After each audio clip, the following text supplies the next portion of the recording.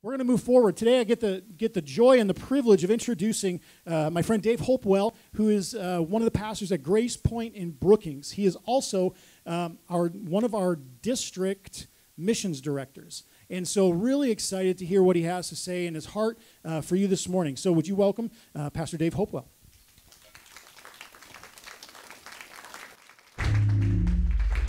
Good morning. Good morning. There we go. I was making sure the mic worked. My name is Dave Hopewell. I am from Grace Point Wesleyan. I'll share a little bit more about myself as today continues, but I have a beautiful wife. We've been married for about 9 years and have 3 amazing kids. My oldest son is 3. He'll be 4 in November, and I have 2 beautiful daughters. They will be 2 in September. So our house is a little crazy. We have 3 kids, 3 and under right now. And hopefully I'll share a little bit more about them as we go into this. And I have a small confession to make. I was really excited when Kirby had asked for people to come and kind of talk a little bit this morning. I had this grand idea on this illustration that I was going to give you guys. And the funny thing is that none of it worked out the way that I planned it to be. So today we're going to talk about be anxious for nothing. I think it's funny because anxiety has been very present in my life, in my family, and I even think in our culture as more and more people are becoming more and more aware of it. So I wanted to take a little bit of time to talk about it this morning. So this summer I was fortunate enough to lead a team of 4 people to Africa, and I was very excited about this trip. But the weeks leading up to this trip, my wife was a little bit off on how she wasn't feeling great. She was getting very tired. And for some of you know, these are early signs that something might be going on inside of her. And so the weekend before I leave for Africa, she's like, Dave, I think I need to take a pregnancy test. Now, though we have 3 kids, this is kind of foreign to us because we actually weren't able to conceive naturally the first 3 times we went through the IVF process. And so this was like so exciting for us, but then at this point I was like, okay, is this a real thing or not? And so she took the test and we found out that we're pregnant with our 4th child due in January. And so we were just so exhilarated and excited for this opportunity. So we found out we were pregnant, and then I said, okay, I'll be back in 2 weeks. So I left my pregnant wife with 3 kids alone for 2 weeks right after we found out. So she is a very strong, courageous woman in this. So when I get back from Africa, we look at each other and had some serious conversations about, okay, now what are we going to do? Our house is about 900 square feet. We made 3 bedrooms, and we made it work with the 3 kids that we had. And we said, we might need to look at getting a bigger house. And so we decided to start the house hunting process and put our house on the market. And so this is where everything kind of stems from today. If you've ever sold a house, it is an exhausting process. It caused so much anxiety and worry in my life. And I was like, you know what? I'm going to use this example, and it's going to be perfect when I go down to Madison. But we haven't sold our house yet. And so I feel like God is still working in me the very things that I'm going to talk about today. So I'm excited to journey through this with you guys today as God has been forming this in my life. So one of the verses that he's really laid on my heart is Psalms 139 in the end of it. So I'm going to read this real fast, and this will kind of set us up for where we're going to go today. Psalms 139, the very end of it says, "Search me, God, know my heart. Test me and know my anxious thoughts. See if there is any offensive way in me, and lead me in the way everlasting." And so obviously whenever I have these anxious moments, this is the prayer that I would lift up. And I'd say, God, know my anxious thoughts.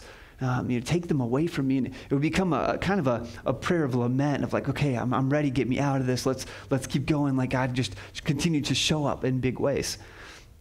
And so as we were kind of going through this, I realized that anxiety has been very present even in the midst of our family in our life. And I feel like culture has been continually faced by this. And so it's been interesting for me as going through this to get the perspectives of the other people that are going around me to say, hey, how do you deal with this? What does this look like in your life? And what are some ways that we can begin dealing with this just as people, some practical ways? And so I think it would be amiss to start talking about worry and anxiety without actually setting some ground rules. Like, what is worry? And so some of you guys have note guides. I want you to take a second and create a working definition. If you were to explain worry, my 3-year-old son, he's asking great questions right now. And he asks me, what is this? How would you explain it to a child? How would you explain worry to a child, whether through one word or just a sentence? And this is the part where I'm going to actually ask you guys to respond. So I don't know how responsive everybody is here, but what came to your mind? How would you define worry? Useless thought. I like that. That's very good. How else? Well, lack of faith. Good. Lack of faith. Good. How else? How else would you describe worry to even a 3-year-old? Stress. It's so stressful. Anything else? Any other thing? Fear? Good. That fear's really good. Nervous. Yeah, there's a lot of emotions that get involved with just anxiety and worry that's in our life. One definition that I read that I really liked, it kind of falls in line with how Matthew begins to explain it. But it says, the thoughts of something that may happen in the future. And I think that whole concept of may is kind of a big part of it, because sometimes in the midst of our worry, we think it's a guarantee that it's going to happen. But I think settling on that this may happen is the unknown of what worry really leads us to. And so as I was kind of studying, it's easy to throw verses at worry. When we begin worrying, we read through Scripture. So a couple of them that come up that you've probably heard, Matthew 6 at the end of the Sermon on the Mount, it says, do not worry about your life. In Philippians 4:6, it says, be anxious for nothing. And so it's easy to begin throwing some of these scriptures to it and say, okay, God, let me think about these things, and then my worry and my fears are going to go away. One of the things that I thought was unique as I was studying this is the New Testament word that was continuously used for worry. It's the Greek word. I'm going to try to pronounce it. It's merimnanmo. I've been practicing that all week. So if you know Greek and I didn't say it right, don't tell me. But I'm going to assume most of you don't know Greek, so that's how it's said. But when it's used in the New Testament, it's used for simple sayings of to be anxious, to be distracted, or to have a divided mind. And when I was reading through that, when I read to have a divided mind, I thought that summarized what anxiety felt like in my very life. Is that I have the life that I'm living, the life that I'm supposed to be living is one way. But then when I have these fears and these anxieties and these worries, my mind is completely split. And all I can do is think and focus about the thing that's ahead of me. So I feel like I'm living two lives of the circumstance that I'm consumed with, or just regular daily life that I'm going about.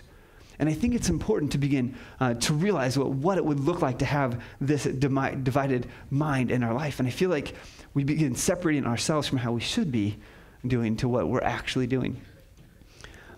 And so the next question that God really prompted me with, he said, is worry a sin?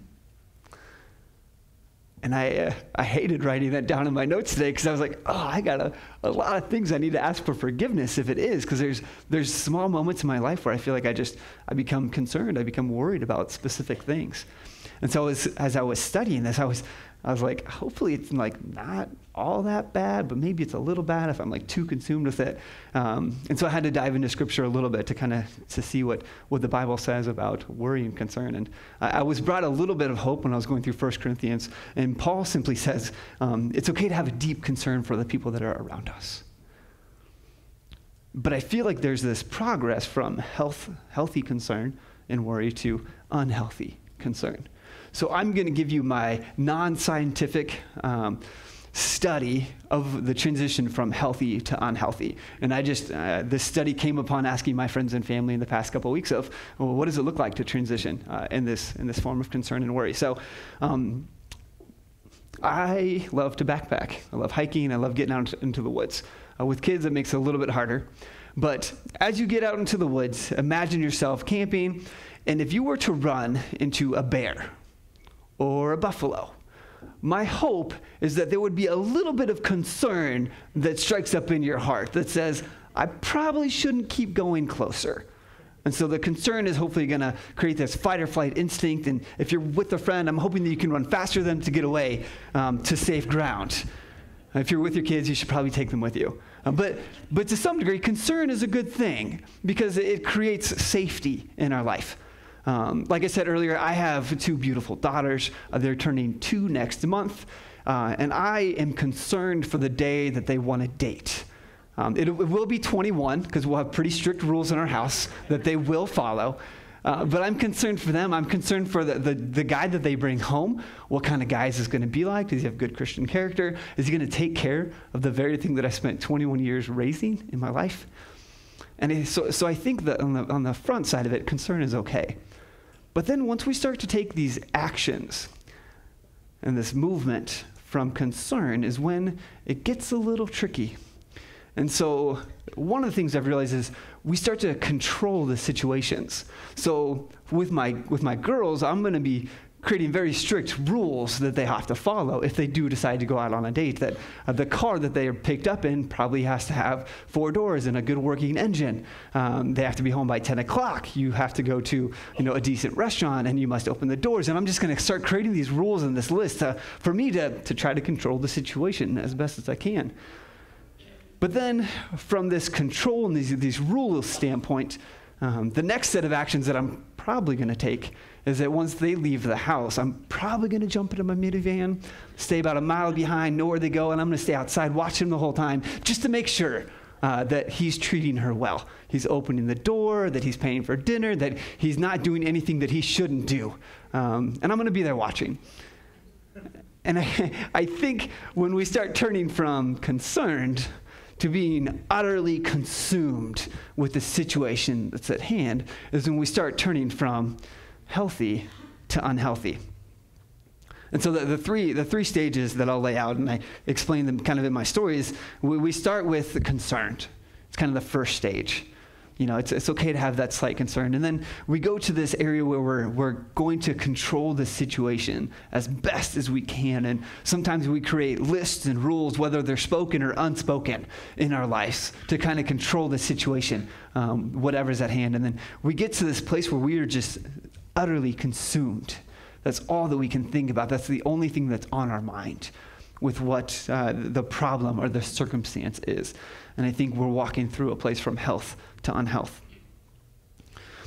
And then it's easy to kind of throw verses into it. And I love in Matthew it says, can any one of you by worrying add a single hour to your life? And I feel like sometimes when we begin to worry, we begin to have this brick wall that's right in front of us where we are just utterly consumed. And I can't see past the brick wall. But I don't think worrying is like a switch. I don't think we can just simply turn it off and turn it on. I don't think we have that much control of it, because I think it's rooted more deeply inside of us than just saying, okay, I prayed the verse in Matthew, I'm done worrying, I'm good to go now. I think there's more to it that we really need to dive in to take a deeper look into it. So my hopes this morning is to begin taking this perspective where we can become consumed by the worry and the anxieties in our life, by those circumstances. And we can begin to take a bigger perspective about what God really wants us to do when we're faced with these moments. And so I want to take a look back at Psalms 139 a little bit. And as I was reading through that verse this summer, a lot of it just didn't make sense to me. So I had to take the step back and I had to just read through the whole thing to get the bigger perspective and say, okay, God, what do you really want me to glean from this passage? So let's take a look at the first part of it. It says, you have searched me, Lord, and you know me. You know when I sit, you know when I rise. You perceive my thoughts from afar. And I think there's some pretty cool characteristics and attributes of God that we can call out in this first part of the Psalms. And I think that the number one thing that we can say is God knows everything. He knows everything. And this can be comforting to some of us, but it can also be kind of terrifying if you really start to think about this. My wife is very emotionally intelligent, and I am not. So whenever we get into a fight, and she can sense it written all over me. She's like, Dave, are you mad? No. But she knows. She knows that I'm upset. And then she wants to talk about it. Why are you mad? I'm not mad. But she knows that I'm a little upset. And what makes me frustrated is, Even if I were to say that I am mad, I don't even know what I'm mad about most of the time. It's probably because I didn't have my coffee in the morning, or I had to clean up a poopy diaper in the morning, or just something happened that offset my morning. So I'm at this place where she's asking me, and I just don't know. And you know what's more concerning? Is that God simply says, he says it in this first part. He says, I know you. I know when you sit, I know when you rise, I perceive your thoughts from afar. So we have a God that we can come into prayer, and we might not know the right words to say. And sometimes it's being present, and he's going to say, I know what you're thinking, I know what you're feeling, and it's okay. And so in these moments of anxiousness that we feel, God comes and he says, just simply come to me, because I know. And the next thing that we can push into is the second stanza in the Psalms, where he says, where can I go from your spirit? Where can I flee your presence? So the second attribute of God that we should be able to call out is God is everywhere. God is everywhere. He's the all-knowing. He's around everything. He surrounds us. He's all-present. He's infinite. He's boundless. And these characteristics are amazing to think that there is nowhere that you can run from God. Okay, so here's my question. How many of you guys like to play hide and seek? Thank you. I was hoping I'd get some hands raised. Hide and seek. I am really good at hide and seek. I'm so good. I know the best places in our house, behind the couch, under the beds, in the closets. Like, I'm a mastermind at hide and seek. So I know how to get away from the things, especially when my kids are looking for me. You got to start making like little chirps so they find you. It's kind of actually nice to get a little rest while you're hiding if you're really good at it. And my hopes are some of you parents like hide and seek as well, like hide and seek. Sometimes that's when I say, okay, kids, let's go play. And I finish my cup of coffee for the morning. And then I can go find them when it's time. So kids, keep hiding. Find the best hiding spots that you can. And I assure you, your parents will find you at some point during the morning. Do you know what the worst part about hide and seek is? Is when you know where the best hiding spot is, and somebody's already there. Under the bed, there's somebody already hiding under there. And if you only have 20 seconds, where else do you go? Do you hide with them? Do you find somewhere else? So when we begin to understand this attribute of God, that God is everywhere, sometimes when we retreat from the things that are daunting us and we go to the place, our secret, our hiding place, and God's already waiting for us there. It could be very frustrating at times, but we should also be able to draw comfort in that, because he's simply saying, I've gone before you. I will pursue you. I know where you're going to be, and I will be there with you.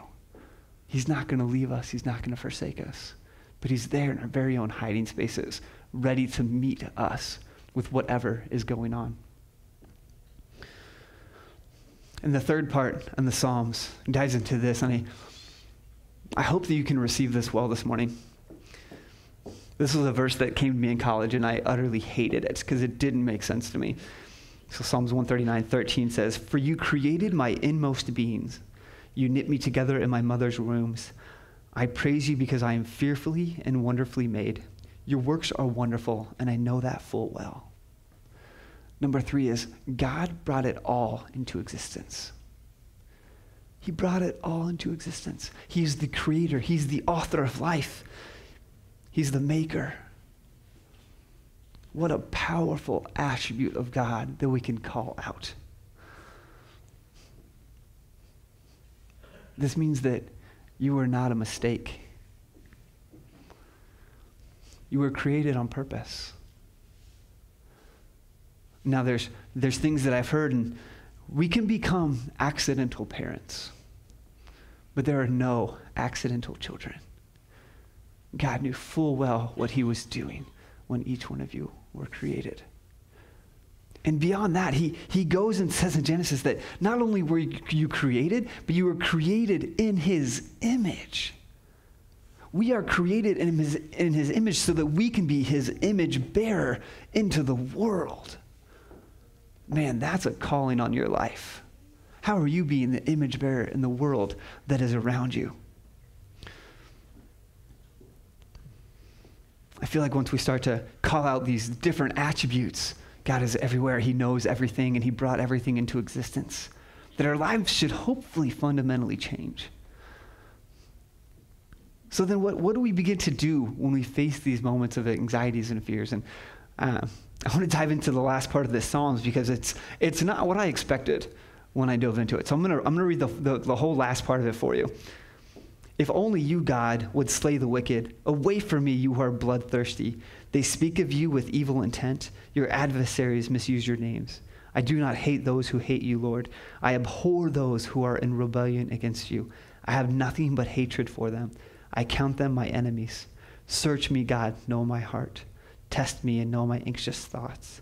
See if there is any offensive way in me, and lead me in the way everlasting. All summer, I was reading this psalm as a psalm of lament. Said, God, know my thoughts. I'm overwhelmed. I can't do this anymore. Take me out of this. Just get my anxious thoughts away. But when I read through this last part, David he's not lamenting. He's like angry. He's saying, God, like, I don't like the people who don't like you. Like, let's go. Let's take care of these people right now. Saying, test me, no anxious thoughts. He's gearing up for battle right now. He's not sitting back in a corner saying, I'm nervous. What's going to happen next? He's on the front line saying, okay, who's ready? Whoever's against you, I'm against. Let's do this. What does it look like when we begin to take a different attitude when worry and anxieties are in our life? This isn't a pity party that he's a part of, but it's a simple battle cry. And you know what bothers me even more about the last part? Is when he says, test me. That was the one part all summer that I couldn't read. I couldn't read the test me, no anxious thoughts, because in college I was doing pretty good in my spiritual formation. I felt like I had a pretty good relationship with God, and I was like, you know what, God, like, test me this year. I'm ready for it. It was the hardest year of my college career. Every relationship I had, every family member that I was a part of, all the things that I thought that I was good at, completely stumbled. I felt very distant from God that whole year. Why would I want to pray that prayer again? Look at how God has tested people through the Bible. Pastor Nathan last week talks about Jesus spending 40 days in the desert and being tested by Satan at the very end of it. Why would you ask that upon yourself? Look at Abraham and Isaac. I wouldn't want to put my son on an altar. Why would you ask God to test you? But I think that the thing that I noticed that David's doing in the midst of this is he realizes, like he's on the, how many of you guys like football? Football? Yeah, okay, so God's quarterback, he's making the call. He's telling people what's going on. David's receiving the call, and he's reiterating. God's like, okay, go for the Hail Mary. And David's like, Hail Mary, I'm ready, test me. He says, give me the ball. That's what he's saying. He's saying, test me, I'm ready. Give me the ball, game point, I'm ready to go. I'm going to run as hard as I can. He's not sitting on the sideline saying, I don't know if I want the ball on the final point. I'm a little nervous right now. No, David's saying, come on, it's my time. Let's do this because I know that you're by my side. And so it completely changes how we look at this idea. The simple truth, you ready for this? Is whether or not you ask it, God is going to test you. David is simply affirming the test that's going to come his way. So this isn't a psalm of lament, but this is a psalm of a battle cry of let's get out, let's take care of this thing, let's do this. All right, so my big takeaway this morning is simply this. God is bigger than our circumstances. He is much bigger than our circumstances. And we have these amazing attributes of God that we get to call out in our moments where we may have our face down moments when whatever the circumstances right in front of our face, and this is all that we can see. God wants us to be able to put down the book and say, you are bigger than the circumstances that we might be facing. And so I have a couple applications that I want to give to you guys as we leave here today. A couple big things that I think we should be able to just to begin to apply in our lives. The first one is, are we becoming consumed with the things of God? Are we having a divided mind and we have two different things that are going on? Or are we allowing the things of God just to consume our life so that our circumstances aren't defining the way that we go? Are you taking that split second and just praying about the things that you might be tested with? Are you afraid and fearful of what the test is going to be? Because if you are, it's still going to come. And we have to be willing to say, God, test me because I'm on the front lines with you. We need to begin turning our worry into prayer. And what my wife is, she's amazing. And she literally made this whole point for me without even realizing it. We were talking about things in the moving process, and work's starting to get crazy again. And on Friday night, she goes, Dave, I was just really anxious. So I prayed through Philippians. It says, do not be anxious for anything, but in every situation, by prayer and petition, with thanksgiving, present your requests to God. Now, whenever I read that, I would say prayer and petition. I'm going to face down prayer, and I'm just going to say, God, like, help me, let's get away from this. And she goes, no, like, so what I did is I just listed all the things that I was thankful for. So she spent 20 minutes just saying, I'm thankful for all these things in my life. Because what happens is when we become so focused on the situation that's at hand, we become so narrow-minded, and we think that we're the only thing that matters. And I think that goes against everything that God wants from us. He says, the situation's way bigger than you. I guarantee you somebody else has it harder. And when we become so locked into what we're doing, we become insulated. We don't let other people in. We become self-righteous and self-focused. And God's saying, that's the last thing that I want from you. So what does it look like to begin to turn our thoughts to the thanksgiving and the things that are around us? Because I guarantee you have a lot of things to be thankful for. And maybe it's spending 5-10 minutes just writing down the little things in our life that we can be thankful for to get out of our self-consuming world where it's all about us. And I think the real thing that we need to look at about having a divided mind is even in Proverbs 4, where it says, above all else, guard your heart, because everything you do flows from it. Know your heart, know your mind. When these anxious thoughts come in, it's okay to have those concerns, but we need to be able to identify them, to turn them away, to be able to guard our hearts so that we can live the Imago Dei, you're created in his image, so we can be his image bearer to the world, so we can begin living this out in the lives of the people that are around us. Because you are influencers in your communities, in your workplace, in your families. And we become insulated with our concerns and worries. We forget about the people that are around us. I think we need to be able to be concerned about those that are around us. And so I have 3 reflection questions that I want to leave you with, and they're in your bulletin. So you can take these and you can either write something down to it now, or with your family at dinner, talk about them. Maybe it's on your drive. Maybe it's personal prayer time. But reflect through these questions this week. And now allow this to set your tone by asking God, how do I rid myself of these things? So number 1 is, what is the circumstance that you're facing? What's the circumstance? Do you have a face-down moment right now that you're just saying, God, just take me out of this? And what if instead of saying, take me out of this, it says, take me through this. Allow me to give you glory through this circumstance. Question number 2 is, what is your mind consumed with? What is it that's just burning inside you that you have this divided mind that you just can't get over it?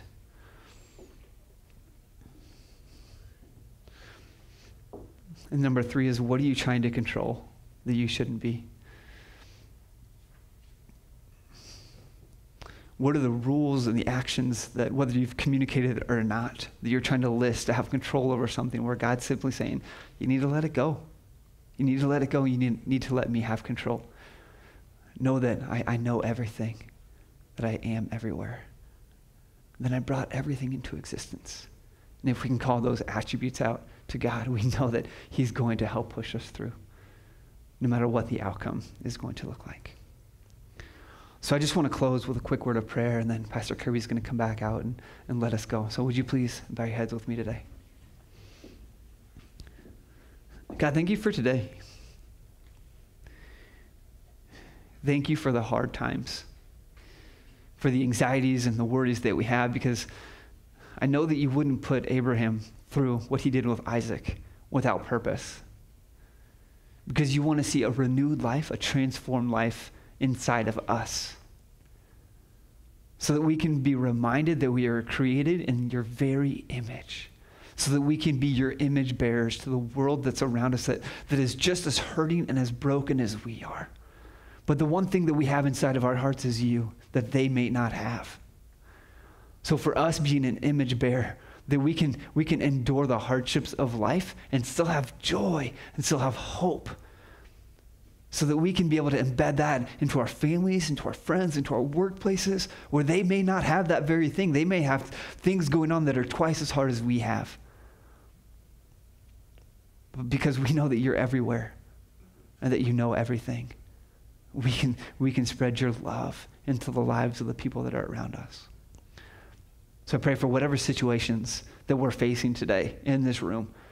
Some may be huge, that we don't feel like we can step over. God, that we can speak your presence into it. We can reflect on some of the verses that you've given us today, but most of all, we can call the attributes and your promises into those moments. Because, God, we realize that you're bigger than any circumstance we can ever face. We thank you and we love you. We pray all this in your name. Amen.